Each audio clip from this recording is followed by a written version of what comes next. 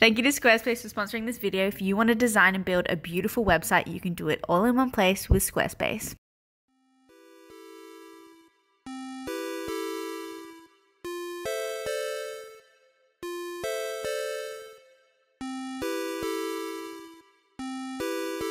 Hello everyone, welcome back to my studio. Today is a very exciting day because my second picture book is now available for pre-order in my store. And to celebrate, I wanted to create a video which is basically almost everything I know about making a picture book. I say almost because I just know I'm going to forget something. So if there's something you want to know, leave it in the comments. I will try and answer it in a separate Q&A.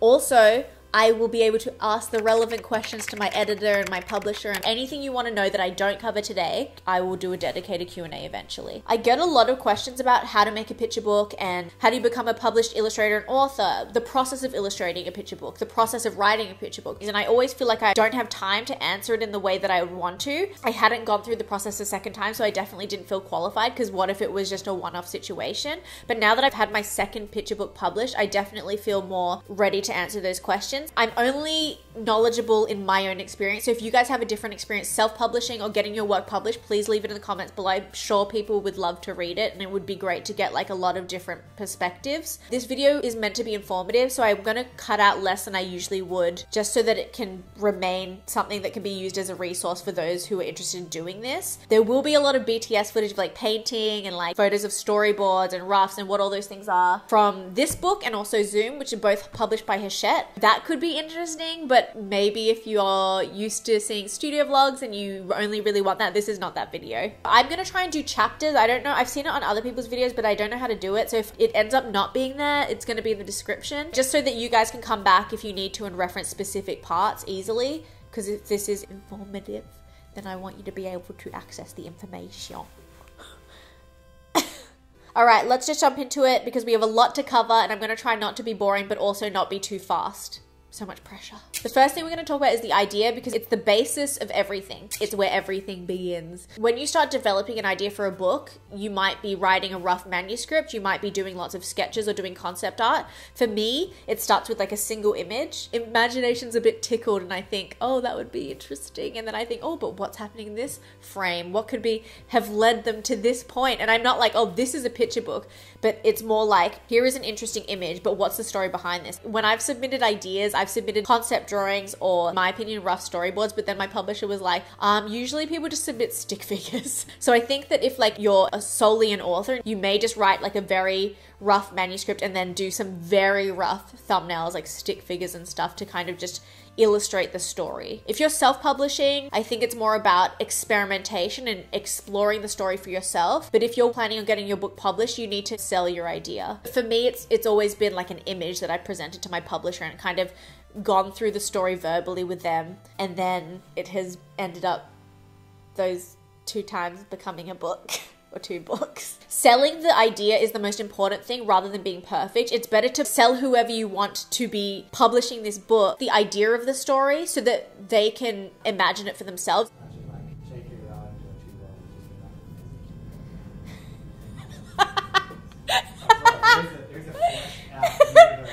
Yeah, that's true. This may not be true for everyone, but my advice is to keep it simple and make sure that you're distilling your idea and just getting what you need to paper, because I think it's better to get like just a kind of a little taste test. It doesn't need to be perfect at this stage, it just needs to sell your idea. So doing something where it allows your publisher or your potential publisher to imagine what the book is going to be is better than having a solidified story, finished artwork that they are not fully sold on. And also I think not being ready stops people from submitting, which is not great, because sometimes that means you're never going to submit. You're never going to be ready. Like, I didn't feel ready.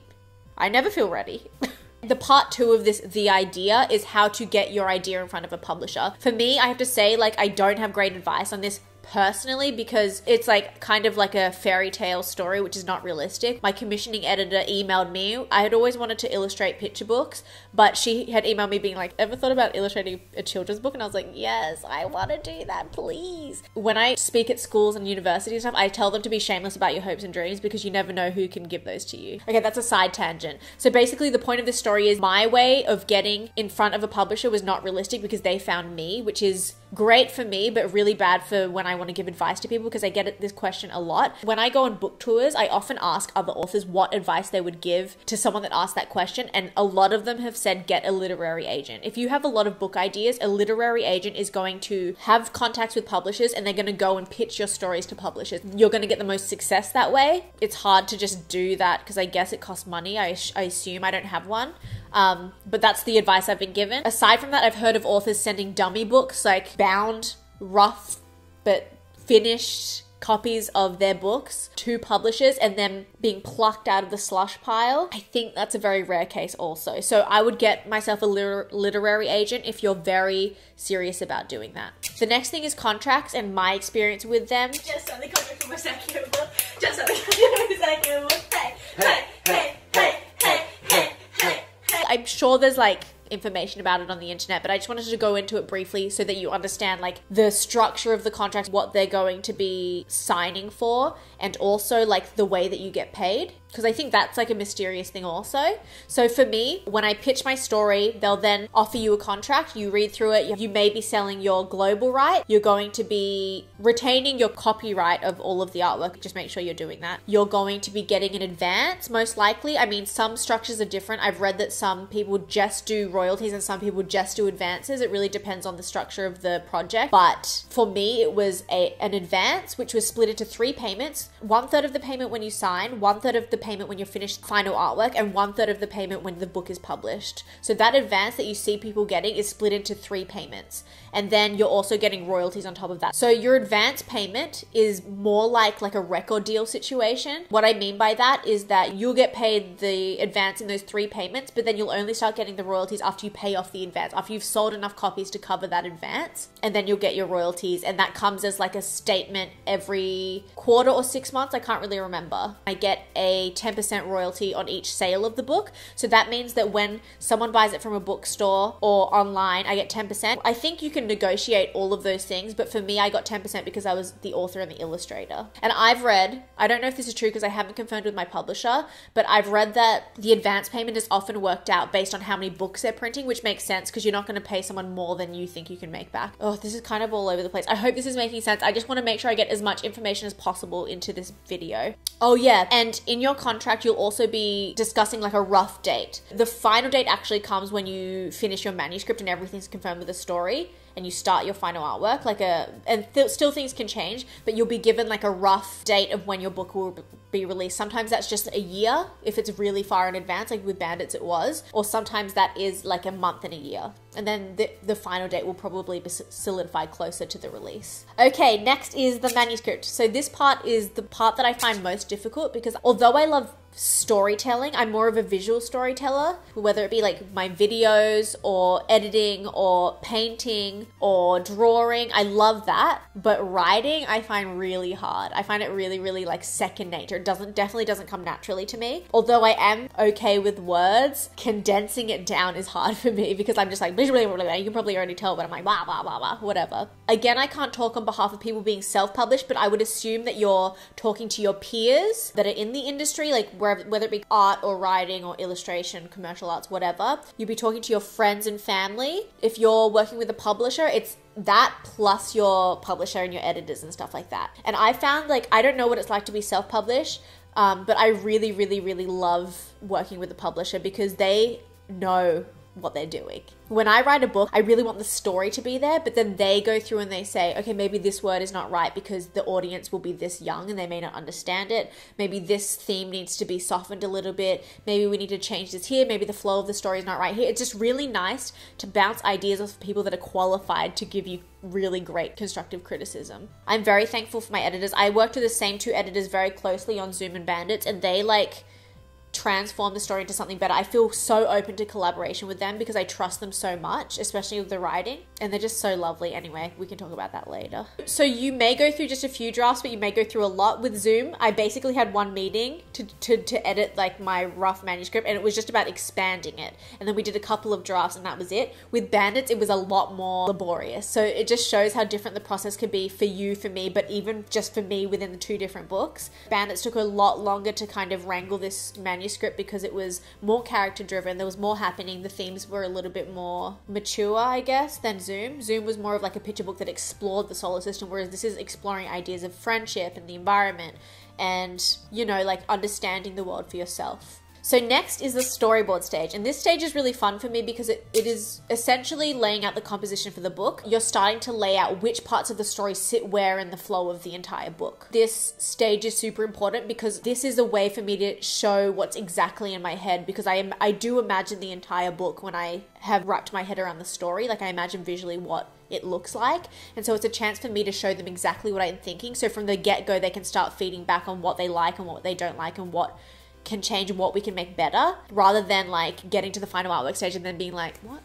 These storyboards can be as simple as like thumbnails, but if you want, you can flesh them out to be like rough sketches. Next is the rough stage. So the rough stage is where you're starting to create rough versions of the final artwork. This is so that you can address feedback that came after the storyboard. So you may have things like, oh, can we shift this over? In Zoom, there was feedback because it was like one of my main characters was eating eggs and cereal at the same time, and they were just kind of like, that's really weird. And I was like, oh yeah, that is weird. So instead of doing that, my character was then in the final artwork eating cereal and drawing. Because I basically just wanted them to be in a flurry because that's what was happening, and I still achieved that, but with like a tweak that made sense. That's where I would be addressing that feedback, and it's so that you're not changing anything in the final artwork stage that you don't need to, that you could address sooner, because it's a lot harder to change like a final painting or a final artwork than it is to change like a rough sketch. So the rough sketch stage, you're really blocking in where things are, detailing what illustrations will look like, what the style will be. At this point, you can start thinking about where text may be laid as well, and getting an idea of how much space you need so that I can pop them in afterwards and make sure there's enough space for them, because I really don't want to be doing that in the final artwork stage, even though I do end up doing it anyway. If your storyboards are very high fidelity, your roughs are basically just a more fleshed out version of that. If your storyboards are just thumbnails,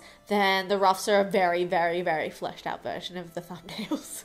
Experimentation. This is a super, super important part of the process, because this is where you're going to be figuring out what a book is going to look like, what the vibe is going to be, what colors you're going to use, what materials you're going to use. And although this can happen at any point in the process, I've put it here because it needs to happen before the final artwork stage, which is the next stage. For me, I started working on experimenting with styles on how to draw people even before I solidified the manuscript. And the reason I did that is because I knew that I didn't enjoy drawing people. I didn't like when I drew people how it looked. It wasn't simple enough for my taste, but I knew that I would struggle to have a simple style which was expressive enough to convey emotion. So I needed to find a style that was simplistic and flat and nice, like the style that I have for everything else, but with simplified features that could be expressive in different ways. I started to discover things like having just a line for the nose and like having very expressive eyes, which is something that I'd never done before. And then I eventually found a style that I loved, which was then ready to be part of the Bandits universe. In Zoom, the character I had more like realistic shape, but very, very simple features, like just 2 dots, a little nose and a tiny little mouth. And there was very little focus on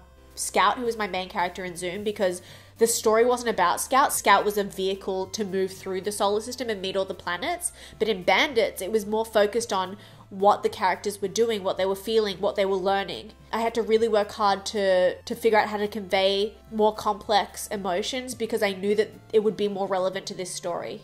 The cover. I can't speak for everyone, but my publisher likes to sort out the cover first, because the cover is essentially the advertising for the book. I get a lot of freedom throughout the entire bookmaking process. I've been so blessed with the people I'm working with, but the cover is always the thing that we go back and forth on most, because I need to approve it, then the designer needs to add the text and like the copy to it, and then my editors need to look at it, come back to me, go back and forth, and then they take it to a board meeting, and then they go back and forth with them, and then it comes back to me. And if, you know, like there's more people weighing in on the cover because it's a very important part of the book. It's what is facing potential readers. It's what is supposed to represent the story and the characters and what the book is going to feel like. It needs to do all of those things in just one image. So it's really, really important to start early. For Zoom, it was finished earlier on in the process, but for Bandits, we started working on it at the beginning, but it went through so many changes. I basically delivered it after my final batch of artwork was couriered off. So like, lucky we started at the beginning because otherwise it would still be going on. Okay, this is the best bit. So once roughs are approved, it's time to start the final artwork, which is the most exciting part in my opinion, but also a scary part. Both Zoom and Bandits were assigned 3 months. I did do the final artwork for Zoom in 3 months, but I did extend the deadlines for Bandits because it was just a lot more work in terms of backgrounds and stuff. Zoom was in space, so it was just like whew, stars, planet, stars, planet, stars, planet. But this was like mountain, city, fields, forest, blah, blah, blah, without spoiling too much. I mean, I'm going to be showing the images, so. Probably the most stressful part because it's like the pointy end of the project, but it's definitely the most exciting because everything begins to, like, the world that you're creating becomes real at this point. I don't know if it's just because it turned out better than I expected, but oh my god, look. So I'm excited and I'm scared because like at this stage, I don't want to ruin it because I like what I've done so far, but I'm really happy with it. First spread down of the book, so I've got like a clearer direction that I'm going in, which I'm excited about. Oh, I just hope that the line work isn't too small when you take a photo. So something that you should know about the final artwork stage, you deliver your artwork in batches. For me, that was like such a rude shock because I'd been working by myself and delivering final projects at the end of projects. Like, and obviously you have stages in commercial illustration where you're delivering sketches, then this, and then this, and then this. But I had never had a project where I was delivering parts of the final artwork at a time. I was always used to being able to have control over the whole project in the way that I'm doing everything and then going back and making sure it's exactly what I want and consistent. But in this situation, you're delivering 1/3 of the book here, 1/3 of the book here, 1/3 of the book here. And so you can't really go back because it's being scanned and text is being overlaid as you're creating the next batch. I'm finished and I am sending these off today. This is the last batch of paintings that I'm sending for my book. And that was really hard for me to grasp, but super understandable because when you're working with other people on such a large project, they need to be across what you're doing. First of all, I assume they're wanting to make sure that you're on track. Of course you would want to. They want to be checking like the final artwork, the style, the quality, everything. If there's anything they need to feed back on in that stage, they will. And it just means that you can get it scanned and start to lay text over the top and see how everything's coming together. Because you're working with so many people, there's got to be a lot of wheels turning at once. You can't just deliver the final artwork and then it goes to print and then is released in like the next 6 months. For your own sake, you don't want to be doing the entire book's worth of final artwork only to be told that it's not right, or that's not what they were thinking, or that's not what you told them. You don't want to have to go back and do all of that artwork again. It's better to submit little bits, get feedback, and adjust things along the way. Sometimes there would be like batches that I wasn't happy with in the end, and I could redo those in a separate batch, but I wouldn't be able to do that if I was delivering it all at once. I have a little bit of advice also for final artwork. Be honest with your publisher. If you're not going to make the deadline, let them know as soon as you know that. Was it the last batch? It might have been the last batch of artwork, but I was like really distressed. You know what it was? I was doing Inktober and trying to finish my final artwork for Bandits and doing something else. I think I was going to America. And so I was trying to prepare for all of these things and I just felt so overwhelmed, like I was going to cry. And randomly, like my editor called me, she's like, just checking you're okay. And I was like, oh my God, thank you. And I just like told her like I was really stressed and she's like, oh, that's fine. We'll just move the deadline. But if you're just honest with your editor or your publisher, you can then come together and form a solution that works for everyone. If they don't want you to make subpar work just to reach a deadline, I'm sure of it. That's just my advice. Okay, so next step is scanning and digital stuff. And this is relevant to like traditional artists because if you're a digital artist, you'll already be doing digital stuff and you won't need to scan anything. Once I finished physical artwork, a batch of it, 1/3 of the book, it would be couriered off to my publisher.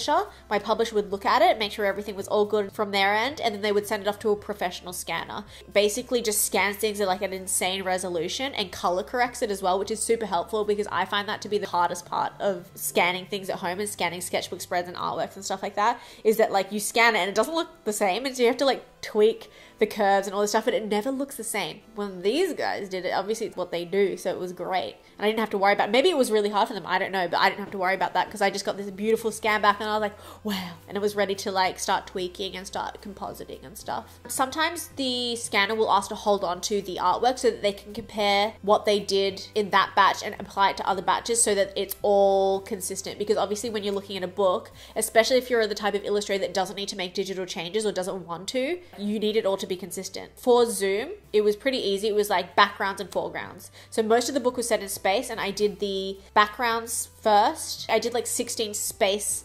bleedy watercolor inky backgrounds, and then I would create the planet and plop it on top and create a glow and stuff like that. But with Bandits, it was a mixture of doing that and then also painting entire spreads. I like both. I like to create backgrounds and foregrounds and scan them in different elements so that I can have more control later if I want to change the composition of something, or if I wanted to change the color of this one feature, or if I wanted to add a drop shadow or whatever. Like, it gives me more control. But I also did do some spreads that were entire illustrations that didn't require any compositing or anything. So here's an example of one that was done entirely on paper, no composition changes, no foreground background separation or anything like that. And then we just did digital details like stars, outlines, blah, blah, blah on top. And here's an example of one that was completely composited. So I did like the foreground of the ground separately. I did the mountains all separate. I did the little city was like a digital drawing on top. And I did the little people, which were separate also, but then just placed on the frame. And what this did was it allowed me so much control in an artwork that I don't think I could have achieved this look in if I did it all together. There's just so much going on and it's so flat. So I guess it's just about like figuring out what you want to stitch together, how you can make the artwork better by doing stuff digitally. Oh, and once I forgot to draw like my raccoon character's eye, and so I had to do that digitally too because I just forgot that he had no eyes. So it's a good chance to like fix any mistakes or anything that you may have missed as well. Okay, so this is editing the final artwork. After you've gone through, you've made all these changes, you've done the compositing, you've done the outlines, the stars, the little bits and bobs, the extra bits, the computer stuff. This is your final artwork now, and you've submitted it to your editors and your publishers. They're going to get together and give you final feedback of what they think you should change. For me, this is really helpful because like my editor's like, oh, this bit's gonna be lost in the gutter, or like this bit's gonna be lost in the bleed, like it's not far enough in frame. I had a spread that had a comic-like strip on it, and there was like a lot of detail that was lost because it was such small drawings within the fold of the book. So that's the kind of stuff where they're like, oh, you just might want to shift this over. This is your last chance before like it gets printed to change things. Okay, next is the color proofing stage. So this is where your publisher or you, depending on if you're self-publishing, but like in my case, my publisher had gotten it professionally printed on the paper it's being printed on, with the ink that it's being printed with the settings that it's being printed with. The end papers are on like a more matte paper, and they're going to show you where the spot UV and the debossing details are, or maybe if you have that on your cover. So all of the things that you're going to need to check before it actually gets printed by the thousands and bound, you need to like check at this point. For me, this is very lucky because actually one of my pieces of final feedback before this point was to move like all of it up to make space for text in this like city scene, but I moved it up and forgot to move the detail layer. So all of the doors were like shifted way up, not in the right spot. And we caught that in this stage. So sometimes there's things that you see in print that you don't see in digital. In the case of Zoom, it was things like there was stars sitting under text, which made it more difficult to read. There was like a gap in the artwork, and it would have looked nice if we shifted this up. So it's just about those final things, like things you notice in print more than you notice in digital, that need to be changed. And it can also be like saving grace in the case of like the houses with the doors shifted up. Like that would have been so embarrassing if that went to print. There's going to be hopefully minimal changes at this point because you're going to have worked out those issues prior. This is just the very last things, the things that slip through the cracks that you're going to be shifting, and then they're going to now go to print. So you got to make sure that it's all done. And if you're self-publishing, I assume that's just like samples with the people that are printing your books and making sure that everything looks right and the pages are in place. This is really like a relief at this point for me because we had settled on a purple book cover, and a friend of mine had said that purples can come out muddy in print. They're just really not vibrant. So I was like, okay, we've chosen this purple cover. What's it going to look like? And when I got the proofs back, I was like, it's exactly what I wanted. So I was like so happy. It was just a great relief. It can be a blessing in that way too. Okay, next is the advanced copy stage. So this is awesome because although you've seen your work in print and now you know it's going to be perfect, there's nothing like seeing it bound as a final book with like the debossing and the spot UV and stuff, because it looks like what you see in bookstores. It's so exciting. At this point, I'm like imagining children holding my book. I'm looking at it being like, oh my God, I made a book. This is crazy. This is going to be in bookstores. People are going to buy this. People I don't even know, or people that don't even know me are going to be reading something and looking at something I made. Like that's just the craziest thing about like having a book published and it being sold in bookstores. So cool. Okay, now I want to talk about the difference between my experiences doing Bandits and doing Zoom, just to kind of illustrate that your experience on making your own book could be completely different to mine, because my experience between doing my 2 books was completely different.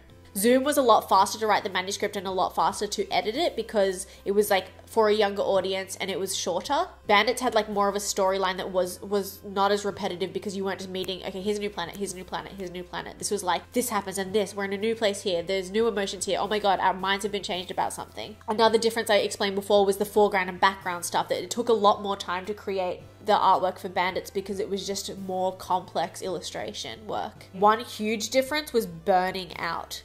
For Zoom, I had no idea about the process, so it was like a real rude shock. I was putting so much pressure on myself because I was like, this is the most important thing that's ever happened to me. It's my childhood dream. I want to do a good job. And that caused me to distrust my creative compass, and I just kind of fell apart at the end. Like after I delivered final artworks and I was happy with it, I was like, oh my god, and I didn't know what was good. I didn't know what to make. I didn't know anything, and I just kind of like burnt out for a few months. I think something that I learned from that experience was talk to the people around you, because I went to coffee with my friend Frida, who is an illustrator based in Sydney as well, and we talked for like hours about children's books because she's also very interested in it. She also teaches illustration at UTS. I think she had discussed that she had gone through burnout too, and it took her like 6 months to be able to get through it, and I had already not been drawing for like a couple months, and that was really stressing me out because I was like, is this the end of what I love to do? Like, am I not cut out to be an illustrator? She had told me that she couldn't draw for 6 months when she had creative block, and it kind of like released me from this fear of like, oh my god, I still can't draw, oh my god, I still feel demotivated, I don't know the difference between good and bad work, even though I want to draw, I can't bring myself to do it. Her telling me that really like released me from that added stress of, oh my god, what's going to happen? I just decided to like let it be and relax, and then everything was better afterwards. So talk to the people around you. Don't like allow yourself to get to that point. Like try and talk yourself out of it, because I just did not. I just kind of spiraled. I was like working every day on this book, and I was like doing spreads again. Oh my god, Zoom was chaotic. I was like doing spreads like 3 times because I was so stressed that it wasn't going to be enough, because I was so not used to the whole delivering in batches process. But with Bandits, I learned to separate more elements so that it would be less pressure, being able to fix things later, like knowing that things would be okay if I didn't do this right the first time. Knowing exactly what the process was going to be. It wasn't like a wild roller coaster ride where the track is being built like before your very eyes. It was like, oh, I've been on this roller coaster before. It's a bit scary, but it's okay because I know I can just get off at the end. I love the concept of Zoom, and I think it's really good for learning about the solar system, but I love like the adventure story element of Bandits. I'm so excited for you guys to see it. I made this. Just a reminder that Bandits is now available for pre-order. By the time you're seeing this, you can grab this. We have single copies like this. We have a gift edition, which is wrapped and signed, but also has stickers and a book plate. We have bundles with Zoom, because the shipping for shipping those 2 together, like a paperback and a hardcover, is the same as shipping 1 book. So I just wanted to give people the opportunity who missed out on Zoom to get both of them together for the same cost as shipping 1. Another way to support me is to support my sponsors. So I just want to say a huge thank you to Squarespace for sponsoring this video. I put my store on BRB mode. That's not a real mode on Squarespace. I just put a gift that said "Be right back" on it in preparation for this book launch. And now I created all of the listings. I did this like yesterday. I created all of the listings, quickly typed out like a little blurb for the book, what you're going to get in each little bundle, and just added images. And it was super, super easy. And that's all because of Squarespace's awesome user interface. I've always been a champion of it. When I went to visit Squarespace in New York, and I was like, those are the developers. Those are the people that make the back end that I love so much. I was such a fan. I don't think that I would be able to run my business as easily with that if I didn't have Squarespace. I love that it's like seamless. Go to squarespace.com/furrylittlepeach. You'll get a free trial and a 10% discount on your first purchase. And if you go to furrylittlepeach.com, you can buy my book. I probably forgot stuff. When I get excited, I ramble. When I get excited, I miss things out because I get sidetracked. So if there's something you want to know that I did not cover, or you want me to expand on something, please comment it below. If there's anything you want to ask someone in the publishing industry, comment it below and I will see if I can get those answers for you from those people. And if there's anything where you had a different experience, or you had a similar experience, you want to share your self-publishing experience, or your working with a publisher experience, please leave it below as well, because I would love to read that myself, and also I'm sure it would be really helpful for other people. That's it. I hope this video was like not too slow but also not too fast. I hope this video was just right. I have another video coming very soon reacting to my friend's animation of this book cover. So I'm very excited. And thank you in advance for anyone who supports me. It really means the world, especially with stuff like my book projects, because it's like my life goal. So you're basically giving me the potential to do another one by like purchasing my books. I really, really appreciate it. And also just watching and also just like commenting and liking. It's all good. Thank you for being here. Ready?